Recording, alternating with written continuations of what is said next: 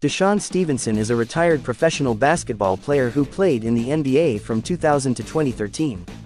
He was born on April 3, 1981, in Fresno, California. He was drafted directly from high school in the 2000 NBA draft by the Utah Jazz, where he played for 2 seasons before being traded to the Orlando Magic. Stevenson played for several NBA teams throughout his career, including the Mavericks, Wizards, and the Atlanta Hawks. He was known for his defensive skills and three-point shooting, and he played a key role in helping the Mavericks win the NBA championship in 2011.